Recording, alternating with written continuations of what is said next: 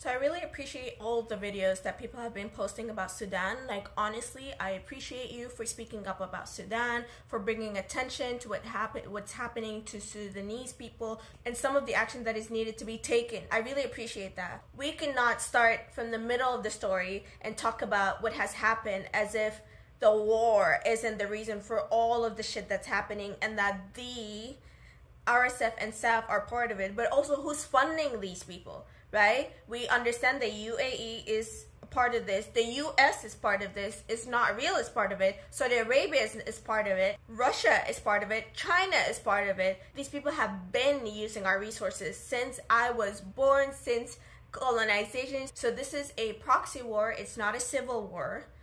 There's enough documentation of whatever the fuck is happening by the RSF, by the SAF themselves, by Sudanese people too. Also, there's an internet blackout that's been happening for months now. For months. Okay, if you want to see a civilian POV. Doesn't that sound like insane? Like there's a disconnect. There's a disconnect. Okay?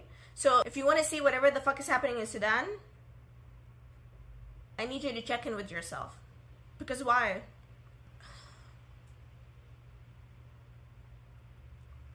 It's so much work.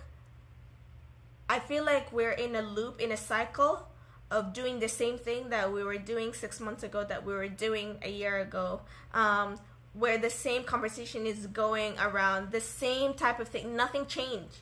Nothing has changed. The only thing that has changed right now is that I'm seeing people who are not Sudanese raising funds for Sudanese people, which I think is incredible, and I appreciate it, because I feel like there's like the same Sudanese people who are calling for the same fundraisers over and over and over again. So I really appreciate that, and I think that's amazing.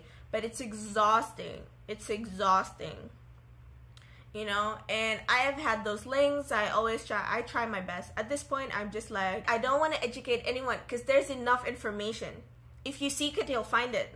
If you seek it, you'll find it. I promise. So stop waiting for people to do the work for you. Especially not us, because I'm fucking tired. I'm tired.